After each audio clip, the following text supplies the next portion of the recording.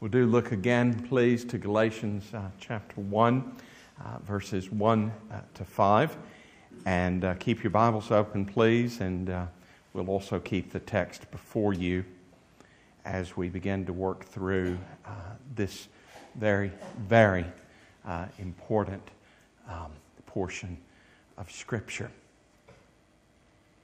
Now, as you will have heard before, the letter of Paul to the Galatians is a letter. So try to resist the temptation of calling it a book. It's not a book. There is no book of Galatians in your Bible. There is the letter of Paul to the Galatians. And you say, well, same thing. No, not really. If you read it and understand it as a book, you're likely to misread it and perhaps misunderstand it. It's a letter. And as such, it's meant to be read and understood as a letter. And so if you can discipline yourself to remember that this is a letter, that will be very helpful indeed. Now, when you're looking at a letter, there are some things that you need to consider. You need to consider them, in fact, even before reading the letter. You need to consider questions such as, who is this from? Questions such as, who is this to? Questions such as, what is this about? Or what is the purpose for which this was written? Now, you do this when you receive a letter through the post, even today. I know some of you are quite young. There is something that in the old days called a letter. It used to come through, the mail slot, the letter box. And I know you're much more apt to communicate, maybe by email, but I was reliably informed a couple of weeks ago that email is so old-fashioned. It's much better to communicate by text or WhatsApp or something like that. But I'm still a dinosaur, so I remember letters. And when a letter comes through the post, you're interested to know these same sorts of things. You want to know who's this from. So what you would do is you would look and see if maybe there's a return address. And the return address would tell you who this is from. You might even look to see if there's a familiar handwriting. Because if you recognize the handwriting, you have some idea about who it's from. Now that's especially relevant here in the letter of Paul to the Galatians, because he's going to draw attention to the fact that he's actually written part of it with his own hand. And he uses this as an authenticating proof of its authority and its reliability, but also as a means of making a very important spiritual point. And if you lack a return address or a familiar handwriting or a postmark or any of the other telltale signs of a letter's, writer, you may have found yourself holding an unopened letter up to your head and almost thinking aloud, well, I wonder who this could be from. Because there's something about a letter that you don't feel that you should read it until you know who it's from. Because who a letter is from gives you some idea as to how you're going to respond. Is it from a friend or an enemy?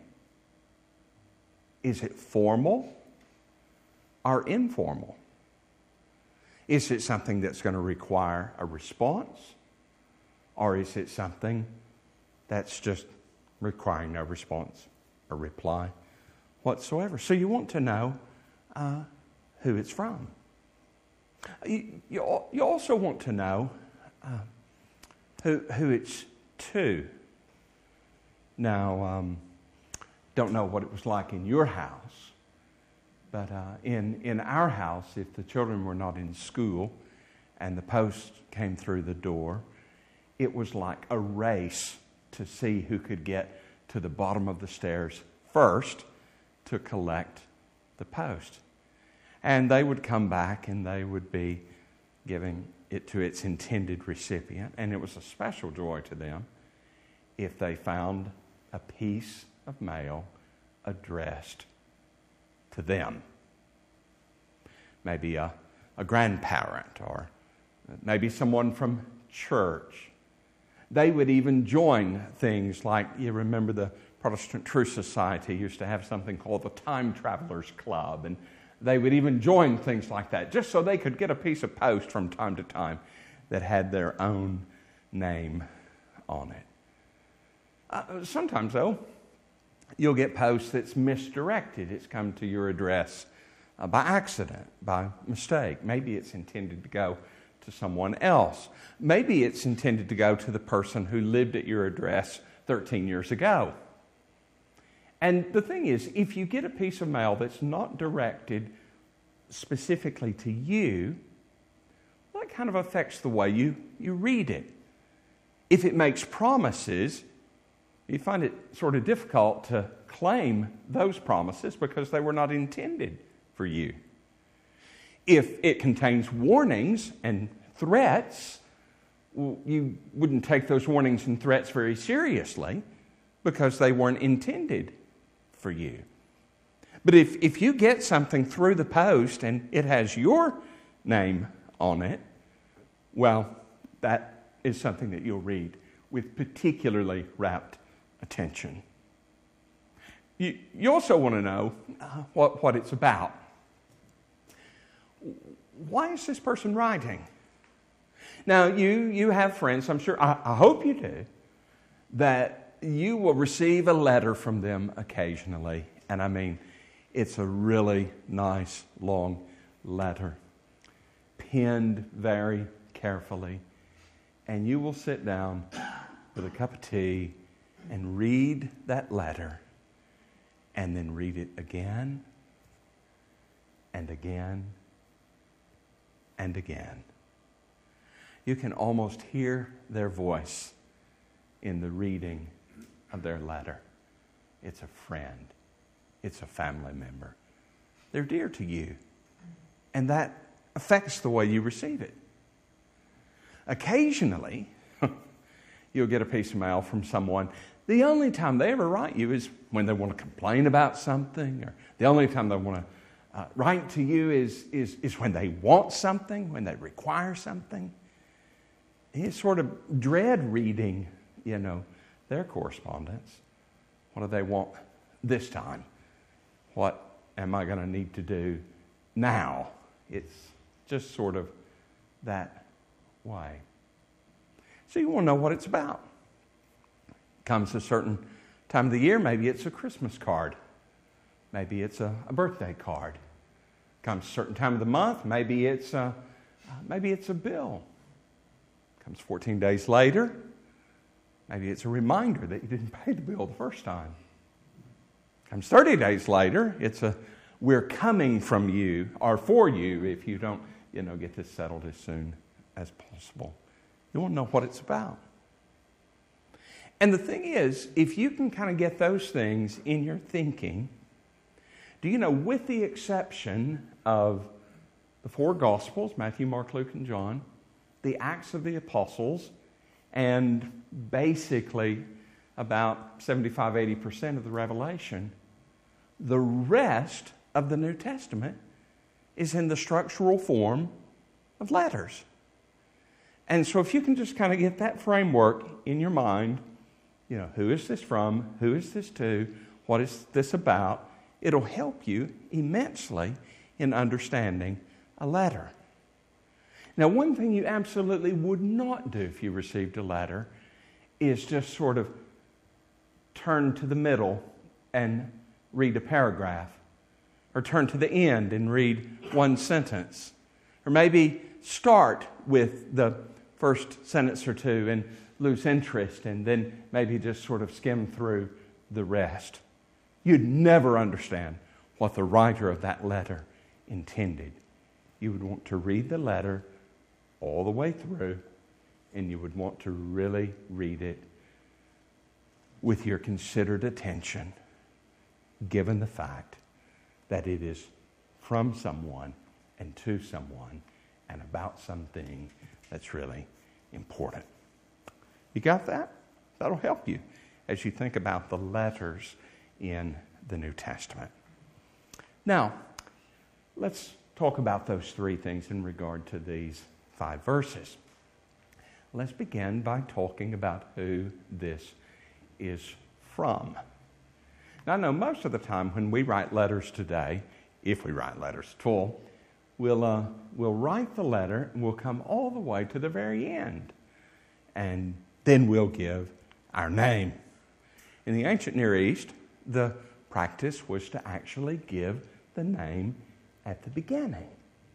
And so if you look at the letters in the New Testament, with very few exceptions, they always begin with the name of the writer.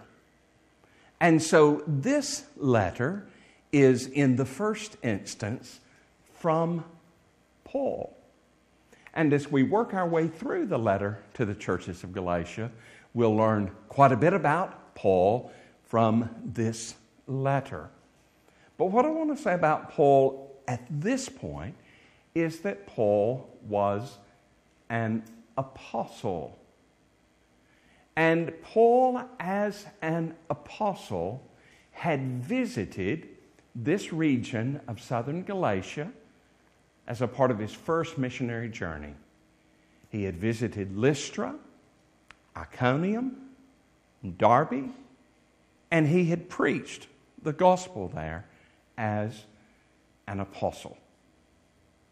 Now, one of the things you might find interesting is that Paul doesn't always call himself an apostle. Now, if he wrote the church at Rome, if he wrote the church at Corinth, if he wrote the church at Ephesus, or if he wrote the church at Colossae, for instance, he always refers to himself as an apostle. Now, if he wrote the church at Philippi, or if he wrote the individual personal letter to Philemon, in Philippians and in Philemon, he never refers to himself as an apostle. Not at all. Not even once. If you want to understand the meaning and message of Philippians and Philemon, that's an important indicator.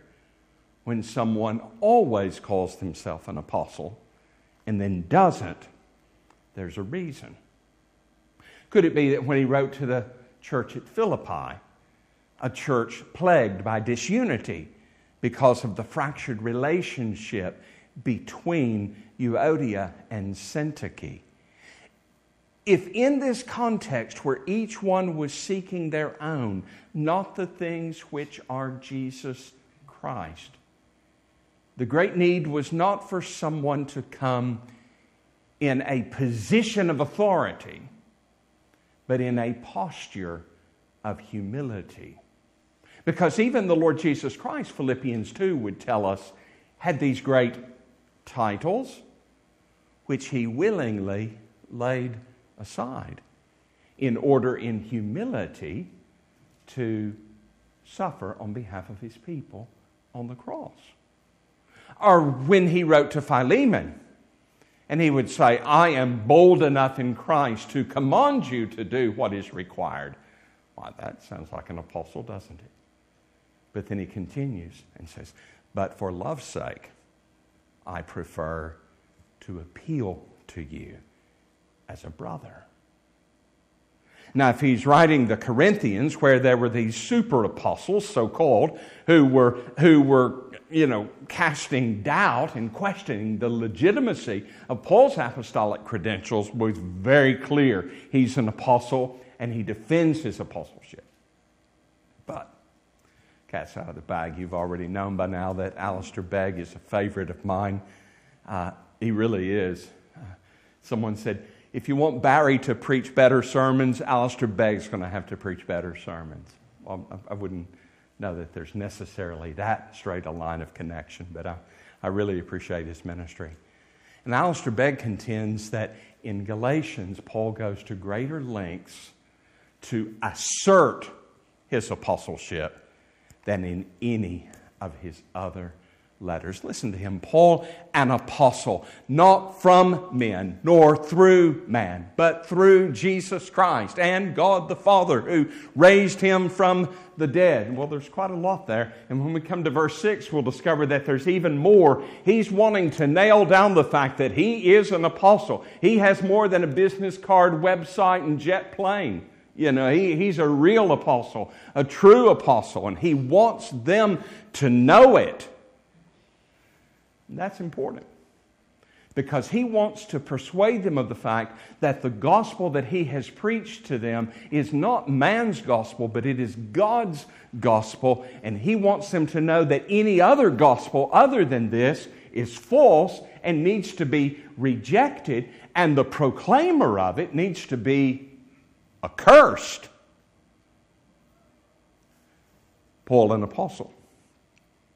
But you'll notice if you look on either side of the bracket there, on either side of the long hyphen rather, that Paul was not alone in writing this letter, because it says, "and all the brothers who are with me." Now, sometimes, I'll just let you in on something. We may send you a letter or we may send you a card, and at the end of it, it may say, Barry, Francis, and Abigail. And I hope this won't be too troubling. Sometimes Abigail will not even know the letter has been sent or the card has been posted, and yet her name is there. You know what I'm talking about.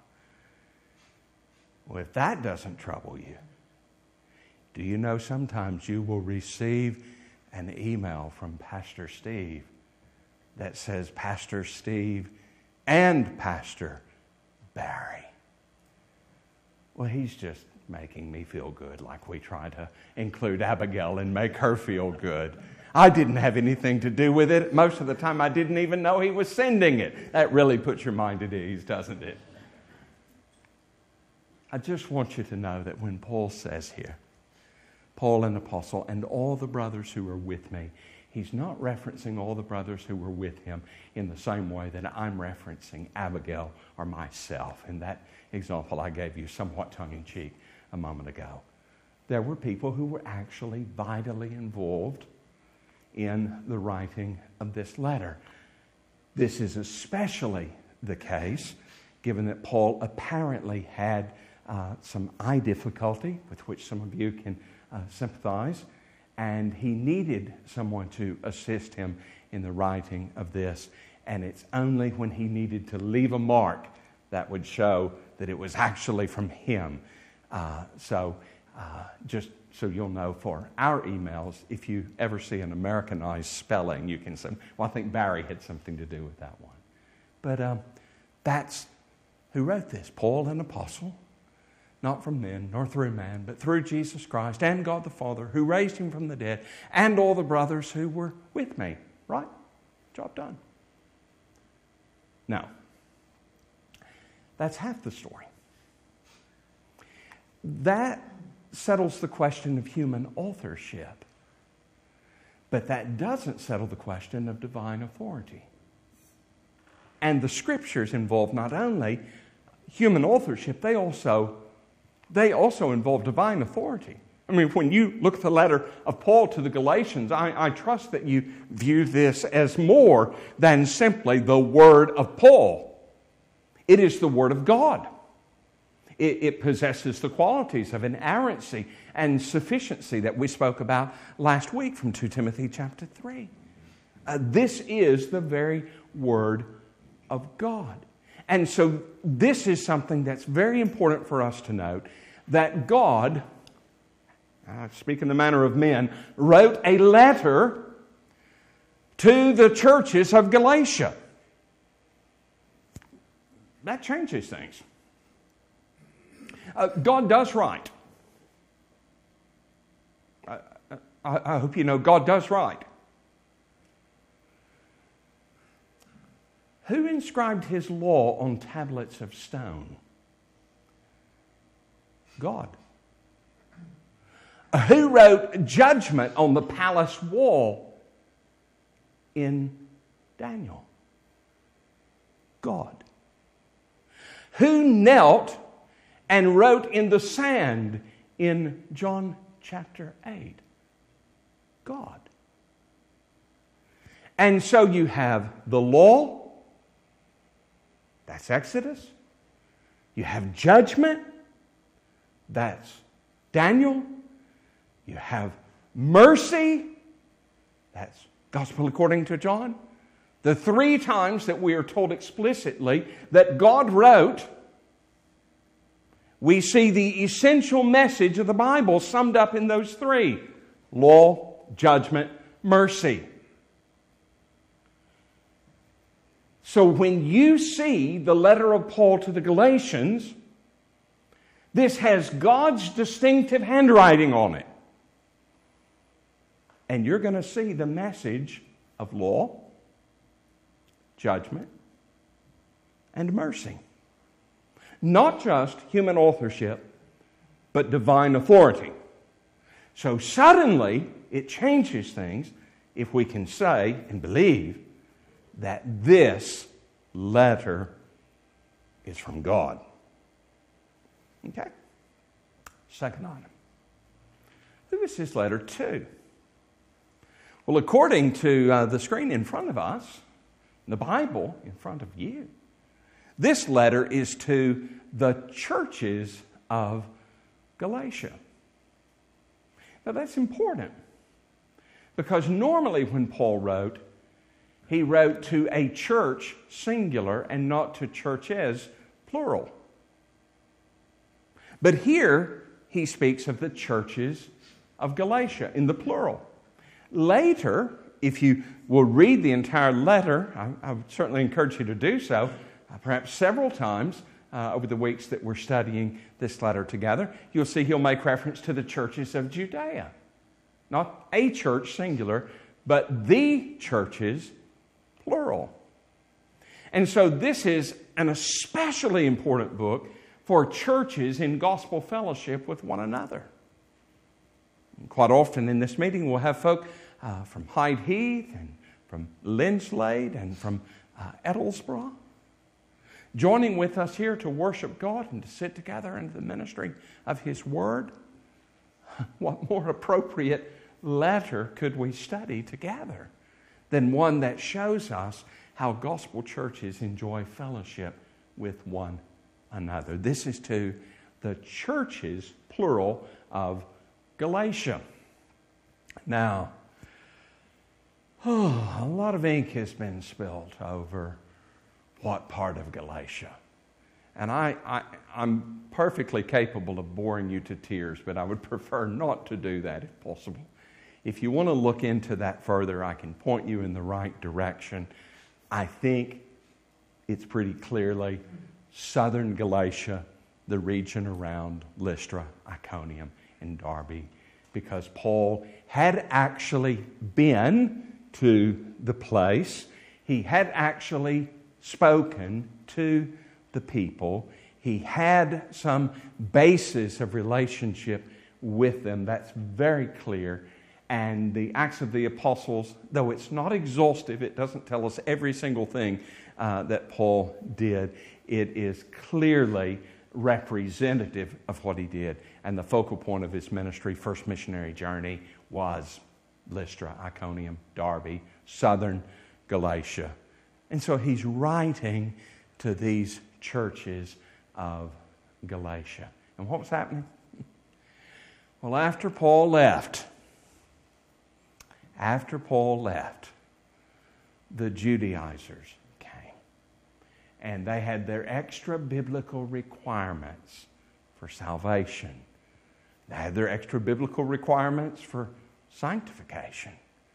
And they troubled many people. And they turned many people aside from the simplicity of the gospel.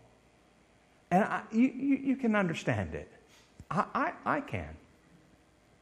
I mean, if someone had told me when I first became a Christian that I had to memorize the 4 Gospels.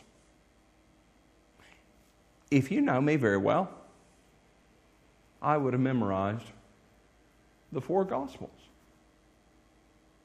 If someone would have told me that I had to learn all of the hymns of Charles Wesley by heart, you know, I would have learned all the hymns of Charles Wesley by heart. I mean, if when I had become a Christian, if someone had told me that I had to have a cross tattooed on my arm, well, let me show you. If they would have told me that, I'd have had a cross tattooed on me. Why? Because I wanted to be a Christian. I wanted to know and love and follow and serve the Lord Jesus Christ. And if someone came and they said, oh, you know, what you've done is good, what you've experienced is good, but you also, I would have been very susceptible to the but you alsos. And I think if we're honest, all of us would have been, perhaps even some of us still are. That's what was happening here with the Judaizers. Now, that's all that we can say about who this is to. No, not really. You have to remember not only this idea of the inspiration of Scripture, you have to remember also something called the canonization of Scripture. Now, the canonization of Scripture is the process through which different pieces of literature, books, letters, and the like were determined to be those who had not only human authorship but divine authority. They didn't decide what books would be in the Bible. They recognized those books that bore the hallmarks of biblical inspiration. And the process is canonization. What in the world does that have to do with anything? A lot. Because do you know, for instance, Paul wrote a number of letters that are not in the New Testament. Yeah. For instance, when he wrote the Corinthians, he said in 2 Corinthians, this is the 3rd time that I'm writing to you. Wait a minute. For instance, when he was writing one of those circular letters, he said, now, this letter is to you, Ephesians, but remember, I've also written a letter to the Laodiceans.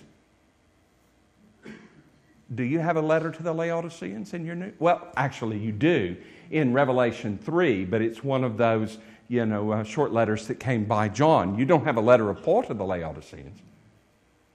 Why?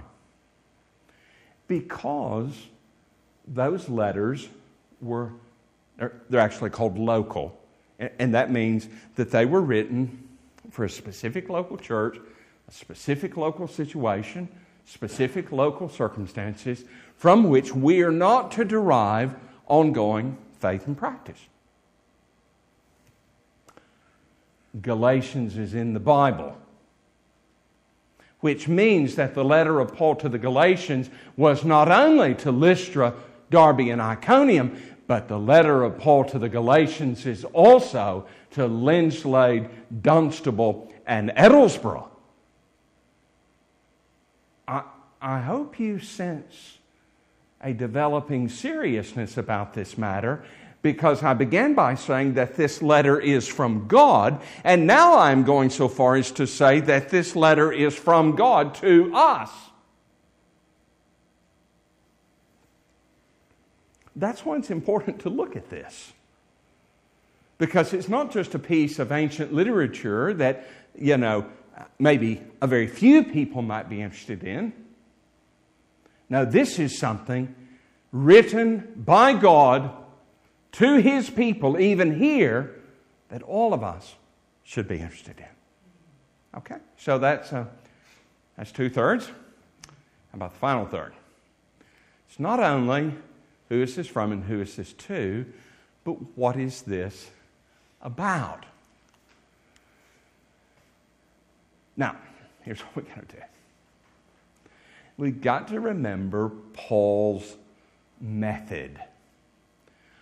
Paul has a way, and we've seen it again and again, of giving us the definition and then the term. I'll save you the trouble. The term that he's defining does not appear in these verses. But the term that he is defining appears again and again and again and again and again and again. That is a very specific number of agains, by the way, in the passage that we will look at next Sunday afternoon, God willing. So I'll just see if I can lead you toward it. Grace to you. This term is something that is rooted in the grace of God. Any idea? Just hold it. It's something that's not only rooted in the grace of God, but it is something which results in peace with God. Some of you are beginning to nod your head. Do you think you know where Paul is going with this? It's rooted in grace. It results in peace. The root is grace. The fruit is peace from God our Father and the Lord Jesus Christ. This thing, rooted in God's grace, resulting in peace with God, is something that has been accomplished by our Lord Jesus Christ giving Himself for our sins to deliver us from the present evil age. And He has done all of this, whatever this is called, in full accordance with the will of our God and Father. And all of this is calculated in a predetermined way and fashion to result in eternal glory coming to Him. Why did I say eternal? Because to whom be the glory forever and ever. And when you all know what he's talking about, you will say with Paul, Amen. So, Pastor Steve, you nodded first. What's the word here that he's defining? Gospel. So this letter is from God. It is to God's people, and it is about the gospel of God's Son, the Lord Jesus Christ. Now, let me summarize what I'm reliably informed took me 58 minutes to explain this morning at Wimbledon. I'm summarizing now. New churches are great. You just preach 58 minutes and they enjoy it. So, here we go. If this is all about the gospel, that gives rise to a very important question. What is the gospel all about? And the answer is given right here. Number one, listen quickly. The gospel's all about a person. The gospel's all about a person. Do you see it there? The Lord Jesus Christ. Christ tells us who He is. He is the Messiah. He is the anointed one of God. Jesus tells us why He came. Because the angel said to Joseph, his earthly father, you will call His name Jesus because He will save His people from their sin. Lord tells us what He accomplished because in raising Him from the dead, He has been given a name which is above every name, that at the name of Jesus every knee should bow and every tongue should confess that Jesus Christ is Lord to the glory of God the Father. So we see here the Lord Jesus Christ. Who He is, He's Christ. Why He's come, He's Jesus. What He has accomplished, He's been risen from the dead and He's called Lord. And the important use of the definite article. Oh, I wish you loved grammar, because then that definite article would get you smiling from ear to ear. You see, there is not a Lord Jesus Christ, one among many. There is one and only Lord Jesus Christ, the Lord Jesus Christ, and the gospel is all about Him. It's all about a person. I don't know if any of you are on Twitter or not. A few years ago, 9 Marks Ministries had a Twitter competition where they asked people to summarize the gospel. Now, of course, the idea behind Twitter is that you communicate your thoughts in 144 characters or less. Not 144 words, but 144 characters or less. They received thousands of submissions, and, the higher-ups at 9 Marks Ministry, went through them and announced a winner. Do you know the winners, because multiple people had given the same submission, left 141 characters on the table. They summarized the gospel in 3 characters. G-O-D.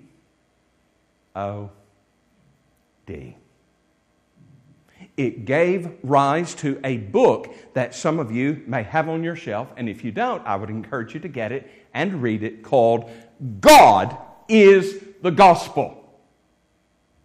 The gospel is all about a person. The God and Father of our Lord Jesus Christ. Okay? Second thing. I want you to see that the gospel is not only all about a person, but the gospel is all about a purchase. Draw near, friends, and listen. In just moments, we're going to take the bread and the cup. Listen to the terms in which this purchase is described. Who gave Himself for our sins to deliver us from the present evil age.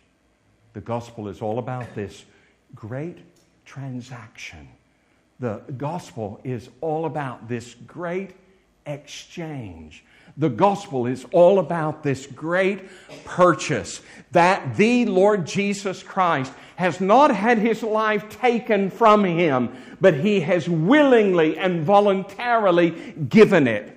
His blood was not spilt on Calvary's mountain. His blood was poured out intentionally and purposefully according to the preordained plan and purpose of God. He gave Himself. Why? For our sins. It's not just that He gave Himself as an example. It's not just that He gave Himself as an illustration of God's love. He gave Himself for our sins. This is one of the primary texts which underlies our belief in what is called penal substitution. We believe in the substitutionary atonement of our Lord Jesus Christ. He gave Himself for our sins. He was the just, dying in the place of the unjust, that He might bring us to God. And He has done this, why? To deliver us from the present evil age. To deliver us. To deliver us.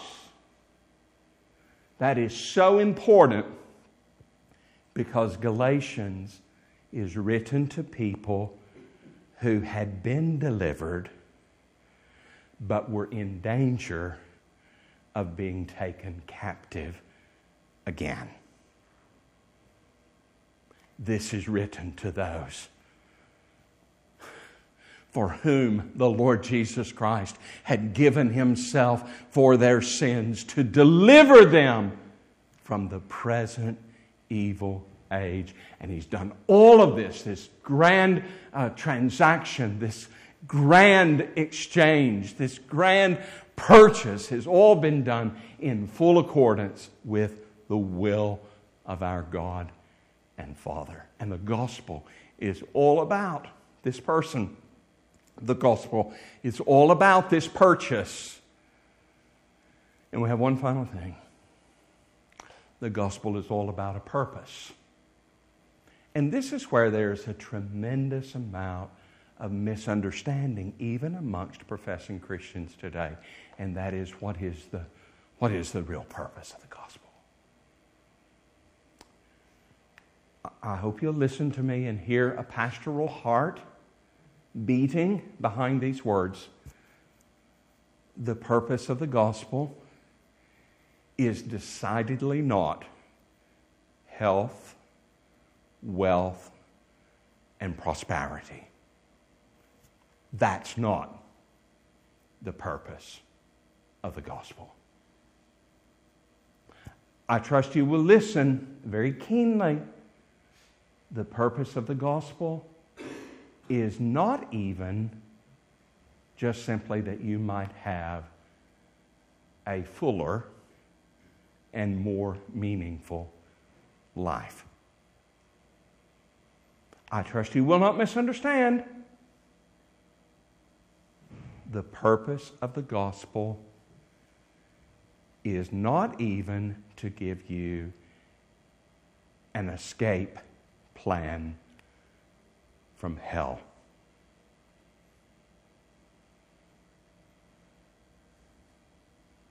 The purpose of the gospel is the glory of God. Let me explain. Glory, the underlying Greek word there, is the word from which we derive our English word doxology.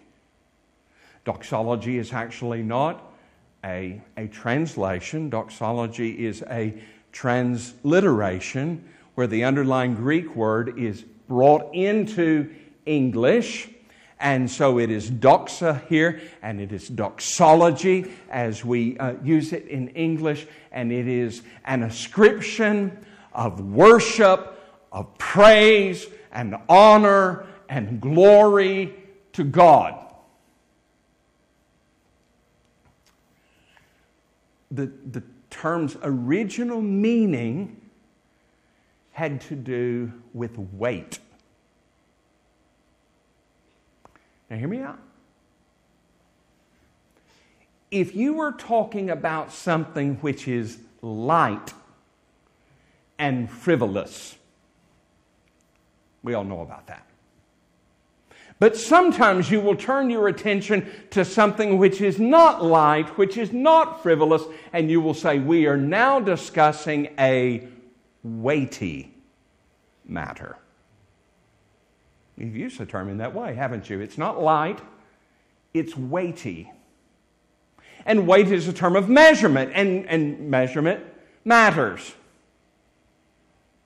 Does it matter how much a gold bar weighs? I can't wait to hear Pastor Steve's message from Nehemiah 7. I'm hoping he's going to tell us how much those gold bars weighed and how much they're actually worth. It makes a difference. Ladies, if you have a diamond, does it matter how many carats it is? Weight is often equated to worth. And so if you speak of something being weighty, it's important. If you speak of some valuable substance having weight and measure, it's because it's valuable. And so what we do is we give glory, doxology to God for the gospel. That's the purpose of the gospel, that His weightiness and His worthiness might be fully displayed through the gospel. That His mercy, love, and grace toward undeserving sinners, these cardinal marks of His character and of His nature, might be put on full display.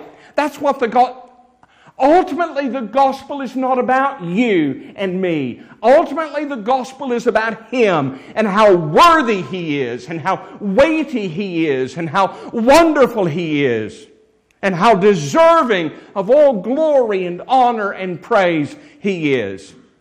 And so if you make the gospel about I stopped doing this and got closer to God. I started doing that and I was a better Christian. I took up this habit or that discipline, or I left off that practice. Well, aren't you good? But if it's all a matter, I'm sinful. On my best day, I'm a suitable object for the wrath of God. But He, in His great mercy, love, and grace toward undeserving sinners, chose me ere time began. He sent His Son to live and die in my place. And He sent His Spirit to give me the gifts of repentance and faith. I'm free. I've been delivered. What do you say? Praise me. You say, praise the Lord. Glory be to God. And if your understanding of the gospel points to how good you are, you have a faulty understanding of the gospel. But if your understanding of the gospel points people to how good and gracious and unbelievably merciful and kind and gracious God is to undeserving sinners, well, you might just be onto something. Now I'll close because the text is closed, and that's a good idea. When the text closes, the preacher should very, very soon thereafter. I do just want to show you the flip side of the coin because I think we miss this sometimes. Listen closely.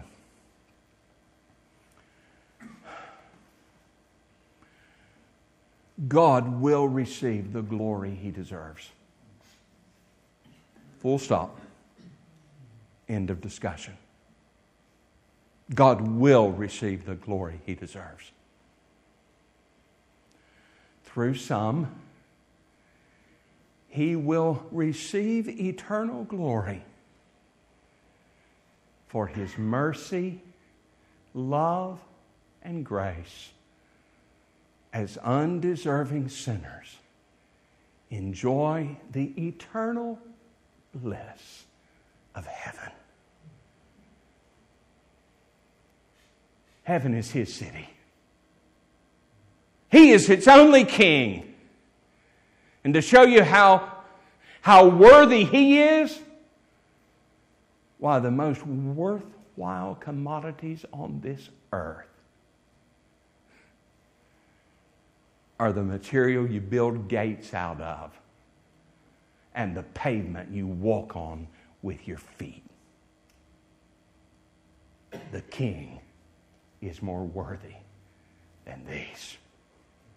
And He will receive glory as a great company which no man can number throughout all eternity will ascribe greatness to God for His mercy, love, and grace to undeserving sinners. That's good news. That's the gospel.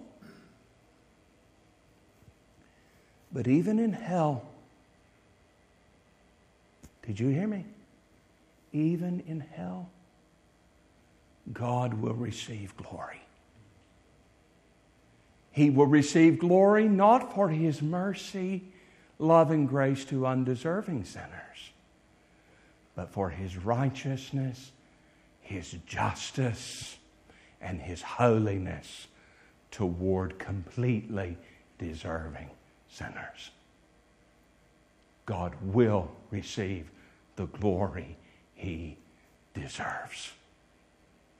You've heard the gospel. You've heard the gospel. You've heard of the Lord Jesus Christ. You have heard of His great work of redemption on the cross. You have heard of how if you turn from your sin and turn to Him, you will be saved. You have heard the gospel. Will you believe it? You have heard the gospel. Will you receive it? Nothing to do with me, you say? No, God has written this, and He's written it to His churches, and He's written it about the gospel, and you've heard it. Will you believe it, or not? Will you receive it or reject it? Will God receive glory through you for His mercy, love, and grace? Or will He receive glory through you for His righteousness, justice, and holiness? Our Father and our God, we can't but say with Mr. Hyam, great is the gospel of our glorious God. And we give thanks to you for this grand truth, for these great principles, and for these weak and feeble reminders that I have been able to give of a great and glorious God and of His wonderful gospel, which is a means of salvation to all who believe. Help us to do that for our Savior's sake.